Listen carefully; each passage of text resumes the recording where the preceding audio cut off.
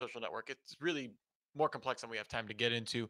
But we are here. Of course, I'm joined by Tom Hollingsworth over here, and we're going to be running down your IT news of the week in the Gestalt IT Rundown. A bigger news of, or a bigger week of news than last week, I think. Last week, there were some interesting kind of continuing narratives. There were some updates and stuff like that. But this week, there is some pretty solid news, Tom. So I am excited to cover it with you, of course, as always. Yeah, I am too. I think everybody was just waiting last week until we recorded the rundown, and then they decided to release all their news. Yeah, and again, it's good that they're at least talking about us. That's really all I can ask for. The only reaction you don't want is apathy. So we can get going. So Tom, are you ready to get the show started? Yes. All right. So let's get it going in three, two, one.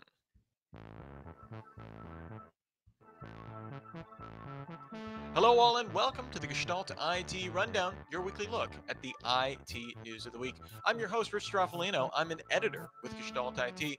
Joining me from across this great land of ours is the one, the only, the networking nerd himself, Tom Hollingsworth. Tom, welcome to the show. Thanks for having me on, Rich. It's another wonderful day here in my my rundown cave. The den of networking is what I'm going to call it. Sure. From that location, which I mean we've disclosed is at least in Oklahoma, so we've narrowed it down to one of 50 states. But with some anonymity, Tom, are you ready to do a little something we like to call news or not? Yes, I am. All right, this is where we have just too many stories to cover in full discussion length, or maybe we haven't determined if they just warrant a full discussion, and that's why we have news or now. I get Tom's take on if they are in fact newsy or not. Tom, I'm excited to let's get go. We talked about Google Cloud earnings last week, but we got the other two players of the big three public cloud providers, and AWS, Azure, and GCP. They all published their earnings. In terms of growth, Azure grew the most at 59% in terms of revenue on the year. Google, though, was up 52%, like we discussed last week, although interestingly not leading the pack. I think that's what we were waiting to determine with those earnings. And Amazon grew 33%.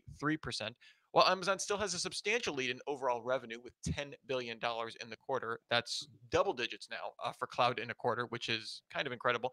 This was the eighth consecutive quarter of the company seeing either flat or declining growth, and it's been declining 7 quarters. It was flat for 2 consecutive quarters. Uh, any news or not here, Tom? Looking at these numbers that we've seen so far. If the cloud growing revenue in the middle of a pandemic was news to you, I've got some other news you probably need to know about. Um, you know, I'm glad to see that they're getting more successful. Amazon's growth being flat doesn't worry me because when you are the 920-pound gorilla, you're going to lose people, especially if your competitors are gaining. But I would be interested to see how cyclical that growth is. If they lose customers this quarter and then they grow again 2 quarters from now when people swing workloads back their way. Yeah, and it'll be interesting to see as work from home orders and stuff like that. Over the course of many months, start to subside. People go back to work. What these numbers shake out to be. There was a full month of kind of pandemic, hashtag pandemic life in these. But really, I think that second quarter will be very indicative. Obviously, I think this does show, kind of the use of Microsoft Teams paying dividends for Microsoft, at least in this situation. So we'll see if that continues. Although interesting, if Microsoft can continue to lead in terms of overall growth, being a strong number two, admittedly, again, like you said, AWS is the 800-pound gorilla. We will see, if that can continue going forward. I have my doubts. Next up here, the board of ICANN voted to reject the sale of the .org registry to Ethos Capital, saying concerns on how Ethos would use the registry to pay down the mere $300 million in debt the acquisition would actually require.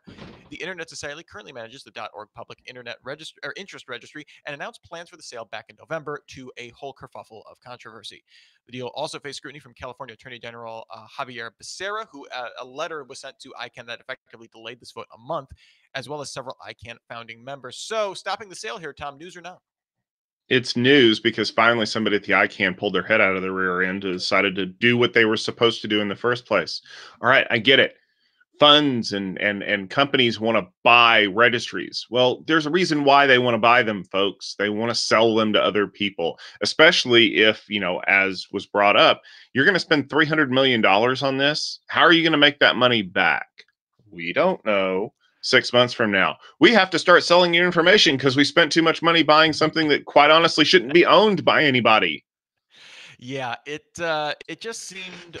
I mean, if from an optics perspective, if nothing else, it's one thing if it's to at least with a if even if you're a for-profit company, at least if you have some sort of track record that people can say, oh, okay, we can evaluate whether that's if this is a trustworthy party in terms of the internet at large. But for a newly formed company, essentially seemingly with an inside track, kind of with some ICANN members in there, with some sort of political sketchiness, it just seemed like the optics were wrong from the start, and now voted against, so not happening. Next up here, Judge Lorna Schofield ruled that the U.S. FCC must provide copies of website logs related to the public comments made regarding the 2017 net neutrality rules appeal on the FCC's website. The ruling was in response to a Freedom of Information Act to request the logs by reporters, which the FCC refused to release, citing privacy concerns because there were IP addresses in there.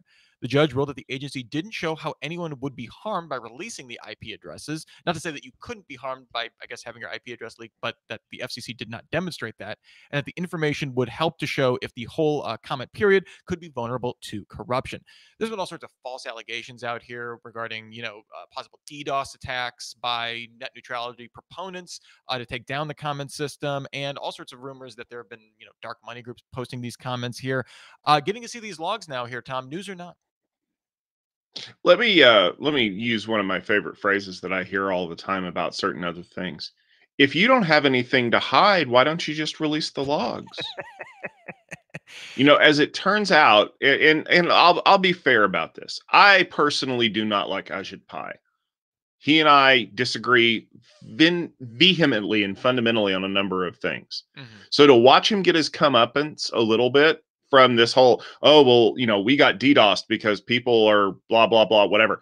Then let's get to the bottom of it. If your comment system got DDoSed by people, then we need to figure out how to fix that. If the reason why your comment system stopped accepting comments suspiciously from people who were against something you were for, that says more about your character than it does about your comment system. Um, I just want answers, and if the answers mean that you're a piece of garbage that drinks out of a comically oversized mug that probably shouldn't, then I like that answer. But if the answer is that your system is fundamentally broken and we need to upgrade it before you decide to start opening it to the world to comment about things, then maybe we need to fix that too. Maybe we could sell your coffee mug to buy a new comment system. All right. Another thing that we need some truth on here, Tom. News or not, Intel confirmed it plans to acquire the transportation startup Moovit, which is spelled Moovit, don't approve, which analyzes urban traffic patterns and provides transportation recommendations focused on public transit. Intel says the service will be integrated into its existing, or used to augment the Mobileye Mobility as a Service autonomous vehicle offering, and that they won't cut off service to any existing Moovit customers. And I didn't realize, but they have an app with like 800 million users or something ridiculous like that. Intel investing in automation while competitors perhaps are forced to cut spending or at least R&D. Tom, news or no? Well, I'd like to think that Intel's taking the bull by the horns here, but I don't really see how this is going to pay off. It's a data source, Hmm. but it's a data source of public transit. So if you're going to feed your autonomous vehicle systems maps of where trains are going, isn't the point of public transit to reduce the number of people that use cars?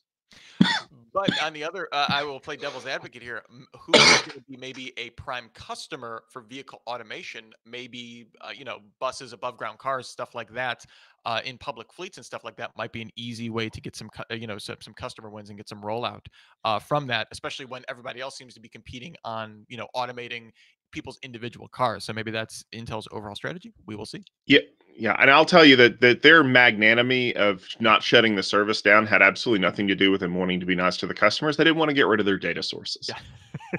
Also, probably some revenue. It seemed like Move It was doing pretty well for itself. Next up here, Salesforce unveiled Work.com, which is really just a redirect to Salesforce.com/work, but it leads you to a suite of apps to help organizations manage the return to offices from COVID-19. Most of the components have yet to be released, but we know at least the overview of them, with the emergency response management platform available at launch. Other tools coming include a private contact tracing app for organizations to deploy, employee wellness assessments, dashboards, workforce reskilling, and a workplace command center to kind of centralize information related to employees and organizational health. Each component for work.com is as an a la carte paid service. I'm assuming you would get the command center to kind of start and then build off of that. But Tom, Salesforce kind of expanding into this return to the workplace. News or not? It's news, but it's worrying news because I get the feeling that for the next 8 months, this is going to be all that anybody's going to want to sell me is, hey, buy our COVID-19 response kit per month per user. What do I get for it? Does it vaccinate my employees? Does it fix the? No. It just lets you spy on them. Okay. I do, at least the contact tracing thing, that does seem to be a trend where, for lack of something from the CDC or something like that, that a lot of private organizations are at least examining this, and certainly, Salesforce kind of sees an opportunity there. I'm more surprised we don't see that from more infrastructure-based companies as opposed to like a service over the top like that. But I could definitely see a lot of organizations being interested in that, if nothing else. Yeah. And finally, here, last story on News or Not. Two kind of related stories, kind of we're mashing together. Microsoft opened registration for its virtual build conference, making registration free for all attendees. Kind of important because it was like $2,500, I think, last year. The event will feature opening remarks from CEO Satya Nadella, usual keynotes, and a start of 48-hour workshops that'll be streamed on Twitch. Meanwhile, Apple announced the first virtual WWDC, Worldwide Developer Conference, for those of you not in the know. That'll start on June 22nd and be free through its developer app and developer website. In the past, this was a paid event, and they actually had a lottery system to handle the demand, and it was, obviously also required some bags and bags of cash. So virtual developer conferences here, I'm not surprising, not news that an event is going virtual, but news that it's going free, Tom, news or not. That is news to me. But I'm also seeing that a lot of other conferences, whether it's Cisco or Cisco Live or VMworld or any other places, they're going free because they know that nobody's going to pay to do a virtual conference. They're also closing the number of days or I'm sorry, reducing the number of days and things like that. Here's the kicker. So for years, you've had people screaming that they couldn't get to WWDC because it was always sold out because they had a limited number of seats, artificially limited. Now you made it free and available online for everybody to watch. Yeah, you think you're going to be able to charge for this in 2021, Apple? I'm sorry, but you not only shot the goose that laid the golden eggs, you buried the parts across the country because no one's going to want to pay to go to WWDC 21. I do wonder though, I do think $2,500 probably the market is not going to bear that. Certainly wasn't going to bear that this year. But going forward, if the new normal is kind of the virtual event as standard and only the most exceptional things that specifically require in-person contact, we have physical events at least for the next couple of years. I do wonder if maybe 2020, maybe not even 2021, but 2022, there is a much lower cost to maybe get access to either a library of video content or something like that, just to kind of put up some wall. I do wonder if that will be coming down the line, but interesting. Yeah. All right, first up here on our discussion that I wanted to get into, Nvidia announced another acquisition. They've kind of been on I don't want to say they've been on a spree because their last acquisition was announced 16 months ago and they just finally closed, but they announced that they intend to acquire Cumulus Networks, hopefully not taking quite as long as Mellanox. This comes on the heels of that Mellanox acquisition for just under $7 billion. In fact, the two companies presented together at Networking Field Day a few years ago, and they're part of I think the OpenStack Alliance. They do OpenStack things together, so there is a relationship there. The company gets the networking OS Cumulus Linux and a lot of credibility in the open networking space outside of, and also some analytics, obviously, and support packages and stuff that Cumulus was offering. NVIDIA is clearly pivoting to the enterprise and the HPC space, Tom. How does the Cumulus acquisition kind of fit into that strategy? Well, this gives the NVIDIA people a great OS to put on Mellanox switches. One that was already there, as you mentioned. We got a great overview of them at Networking Field Day. They literally co-presented. My friend Pete Lumbus did a great job of kind of showing off what they're doing in the OS space. Now, that being said, this is Linux. It's just that Cumulus has added a lot of IP on the back end. They've done a lot of work, and as Pete pointed out rightfully in a Reddit thread shortly after this announcement was made, they're going to continue to contribute to the project. They're not just going to take their toys and go home. So I'm happy to hear that. I'm glad to see that they're going to contribute to this. this also means that they can pour a lot of development into Linux on a lot of other things too. This could conceivably become like the standard OS for all Mellanox and Nvidia stuff is, running a version of Linux with a robust networking stack and other types of instrumentation built into it. Um, it's a good exit for Cumulus. I mean, you're building a network stack on a free operating system.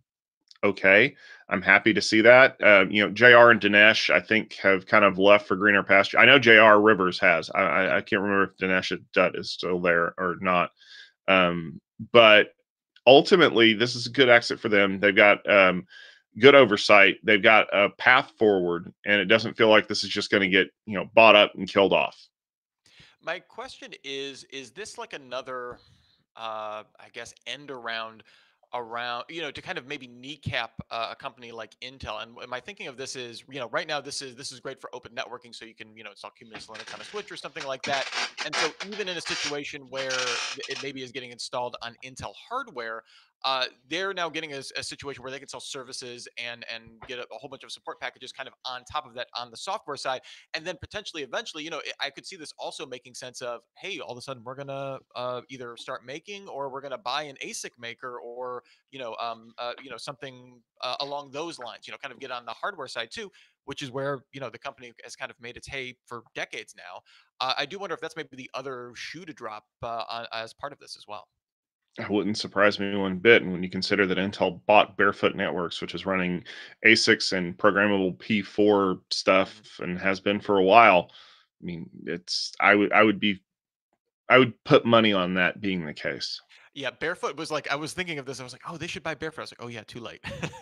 It was a good idea until I already had it. Next up here, a little bit of a security story here. Catalin Simpano at ZDNet, who does just fantastic security work over there, reports that in the past 12 months, more than 1,000 documents mentioning ransomware as a credible and potential future risk for operations have been filed by companies to the U.S. Securities and Exchange Commission. This includes 743 that were filed in 2020 alone, and in comparison, 749 documents in total were filed with the SEC listing ransomware for all of 2018. In February 2018, the SEC published formal guidance asking companies to improve their disclosure of cybersecurity risk. And you can kind of see that if you look by year of how many documents kind of lists ransomware as a threat. Like in like 2015, admittedly, ransomware was not on as many people's radars, or you could say whether it should be or not, but it was like 12 or something like that, and then it like escalates from there, and is clearly hitting new highs in 2020.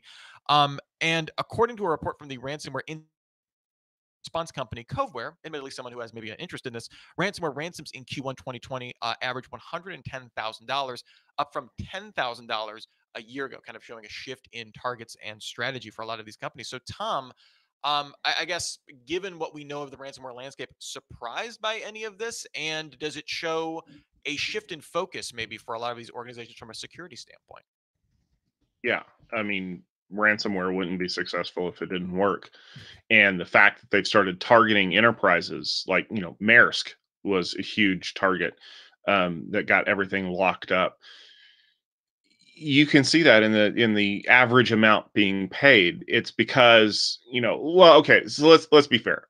I'm a person. If my files get locked, no big deal. I've wiped my computer on several occasions. I have Hmm. backups, but ultimately I ain't paying nobody, even if it's $100. Too bad. I will stand on principle to not pay you $100 because you wiped my computer. But a company that has legal fiduciary responsibility, has regulatory whatever, yeah, just write a check and make this problem go away. And then you fund the next 10 years of ransomware development. Because guess what? Yeah, that's what they want. They want targets that they know will pay. It's like it's not unlike patent lawsuits. You don't target the people who are going to fight you tooth and nail. You don't sue Newegg. They will bleed you dry in court for decades just on the principle of things. They're like me. No, no, no. You go after companies that like the amount you're asking for is a rounding error. And they're like, you know what? Just write the guy a check and make him go away. Yeah, and it's also interesting that this is kind of at the same time that we're seeing, increasingly targeting hospitals and that kind of stuff. Not even, Hmm. there was a rash I know in Texas of city governments were getting shut down as a result of this, and I don't even think that is necessarily endemic of where ransomware is going these days. But yeah, you're absolutely right. For companies where, yeah, 100, 110,000 for your school district is probably a lot of money, but for a Fortune 500 or something like that, again, that's like a percentage of a license fee for something that they're already paying, so they can justify that in a lot of ways. And then given the increasingly stringent kind of regulatory landscape we are for data, where not only do you have to be able to delete data and the right to be forgotten and all of that with GDPR, but also the fact that you kind of have to know what you have and be able to access that at any given time to be in compliance, certainly makes that, I think, an easy decision for a lot of people. Not to say it's, I know a lot of people, Tom, feel the same way as you do. You can get I'll buy your encryption keys from my cold dead hands. That metaphor doesn't quite work, but clearly, yeah, it is working for some ransomware companies. So we will see. Yeah.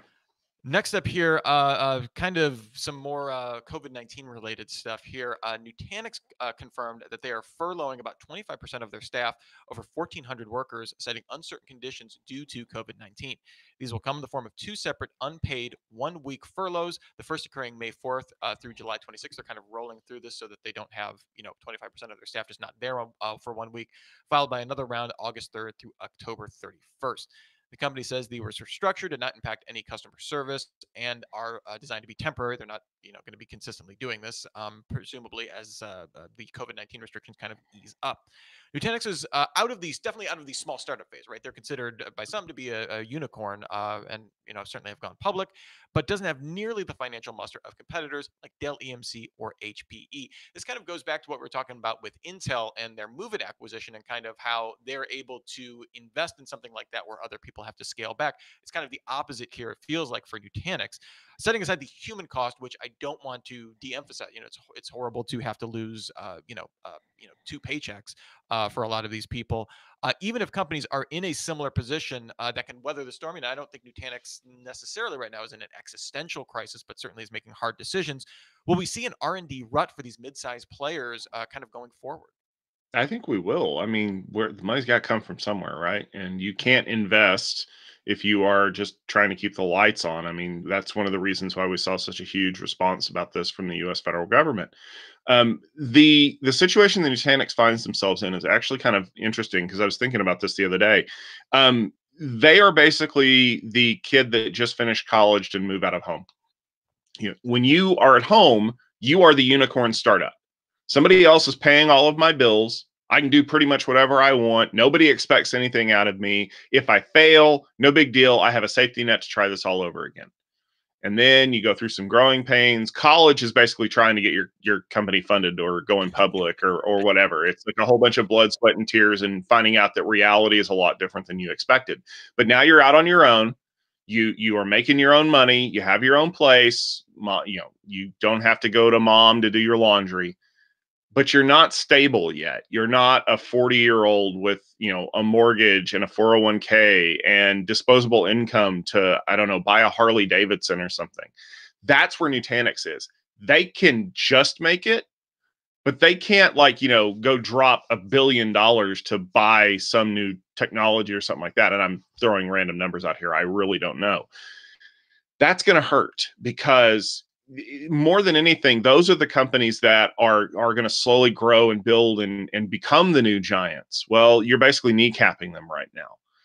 I there People poked a little bit of fun at the fact that Nutanix was listed as a cloud giant Nutanix in one of the news reports, and a lot that came to news of people who are familiar with AWS and, well, other cloud providers, except for Oracle because they're not a giant at all. But the thing is, this ultimately is going to cost the next generation.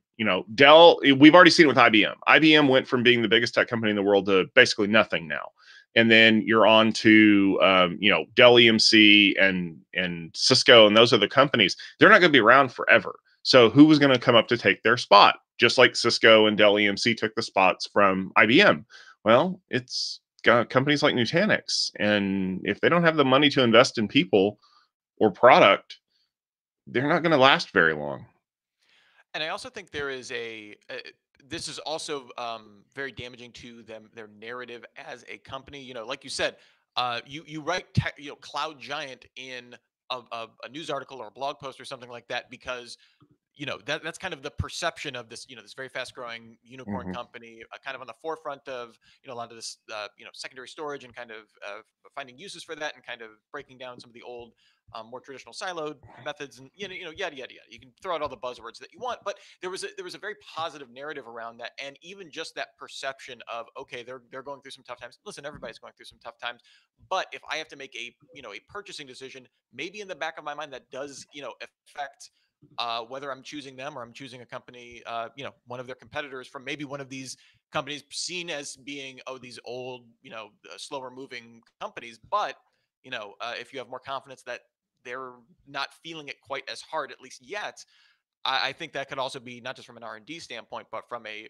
customer growth perspective, and kind of changing how people talk about the company. Maybe the next blog post doesn't say cloud giant; it says struggling struggling Yeah. midsize storage software defined storage provider or something like that.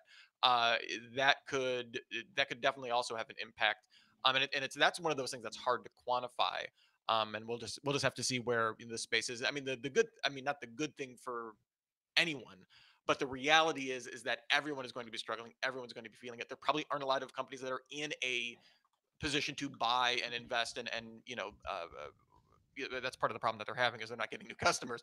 But the market as a whole is slowing down, so it's not like their competitors are necessarily gaining this huge swath of customers, right? Yeah. Yeah. So always hate to see that, but definitely was something that was in the news, and wanted to talk about it for sure. And then last here on the show, real quick, there was a bunch of servers that were coming out, kind of a bunch of stories all together. We had to kind of group them together, that running the infrastructure management platform Salt have recently come under what appears to be a coordinated cyber attack, with servers of the mobile OS Lineage OS and then the Node.js blogging platform Ghost successfully exploited. Effectively, they didn't see any data loss, or at least they weren't reporting any data loss or anything like that. But that the attackers had installed a crypto miner on them. So you did that, guys. Congratulations on the hack. According to security researchers, it looks like the attack was using an automated vulnerability scanner to look for recently patched bugs. In fact, on May 1st, Saltworks had come out with a patch and basically a critical advisement saying, you need to patch these right away. This is very severe. We believe that these will be actively exploited or that people know about them. Please patch. But within 24 hours, we were seeing these server outages. Tom, I know the motto for everything is patch all the things all the time, right? And I know there are a lot of reasons why you can't, but can we reasonably expect even the majority of organizations to be able to do that in 24 hours, even for a critical bug? No, we can't. And unfortunately, that's one of the problems. We've always hoped that responsible vulnerability disclosure means you tell the companies a month in advance, 2 months in advance, as far as in advance as you can, so that they have time to build the patch and get it rolled out, so that when the disclosure happens, that you are protected. Well, that only works if the people who are doing the disclosures are actually like on the legit up and up. When you get people who are nefarious enough to find these exploits and then hold them and use them, 24 hours. I don't even think I could patch my Mac in 24 hours. I've been trying to get firmware updated on my AirPods for the last day and a half, and that ain't happening. So that's a consumer system that's completely built out. Now I'm going to have to go manually do it myself. No, thank you. I don't know ultimately how this is going to work, but something's got to happen. And maybe the solution is we set up some kind of automated patching system, or we have better control over how the patches are distributed and applied. But if we're going to start seeing sub 24-hour exploitation of vulnerabilities, relying on people to do this is not going to work, because we will get swamped. Yeah, and I guess the silver lining, if there is one, is that because this was using an automated system, not just for detection, but for kind of deploying these exploits, is really the crypto. It seemed like the crypto miner was the only thing that they could do given that automation, right? They couldn't do anything more sophisticated. And since that time, they were able to take down the servers, patch, and get everything back up, looking like only down for a couple of hours. Admittedly, for any company, that's kind of a disaster, worst case, almost a worst case scenario, other than maybe losing data or something like that. But if these kind of automated exploits for now at least have a limited amount of damage that they can do. That's a little bit of a silver lining. It's not much, but yeah, really bad to see that turned around so quick. Kind of, reading all the details about this, I just kind of had my sympathies for like the security team on there. Because like, what could you, like if you happened to be asleep at the wrong time and didn't see this, you were kind of SOL. And yeah, that a tough ticket. We will see how the industry responds. But I will respond with nothing but appreciation for my co-host Tom Hollingsworth, because we are at the end of the Gestalt IT Rundown. Tom, thank you so much for being here. Where can people find more of your great stuff if they're so inclined? Well, the best place to find the stuff that I've been writing recently is to head over to gestaltit.com. I have been producing a little bit of content here and there, published a couple of posts. Speaking of which, if you are a fan of listening to me drone on and on and on, I have a new video coming out tomorrow, Conversations Episode 2, covering Wi-Fi 6 and Wi-Fi 6E, including some of the decisions from my friend Ajit Pai about opening up some spectrum. I'll say this, he at least got that right. All right. And you can find more of my stuff on gestaltit.com as well. And be sure, if you haven't already, if you're not watching this on YouTube, and even if you are, be sure to subscribe to our YouTube channel, youtube.com/gestaltit video. And we have all sorts of, we have conversations coming up. We have new video series coming out. You can check this show out. You'll get notified when we go live. So you can watch us live every Wednesday at 12:30 p.m. Eastern time. You can also like our Facebook page, facebook.com/gestaltit for that as well. But until the next time we meet, for myself, for Tom Hollingsworth, for all of us here in the Gestalt IT family, here's wishing you and yours to have a super sparkly day.